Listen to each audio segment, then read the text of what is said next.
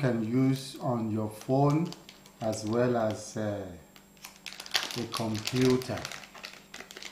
This is how it looks. You have the micro memory card that you can slot in here, and the micro card with adapter that you can also put this side. But in other words, if you have a big memory card, you can slot it here without adapter.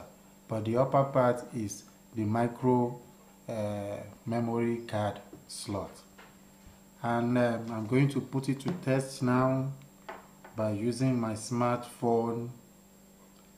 Whatever you have here on the phone, you can always put this while you have your memory card slot put here. Then you can put on whatever you have that is on the phone that you need on your laptop or your computer. Transfer them here, and you use the other hand and plug it to the system so that you can get all the information you got from the smartphone.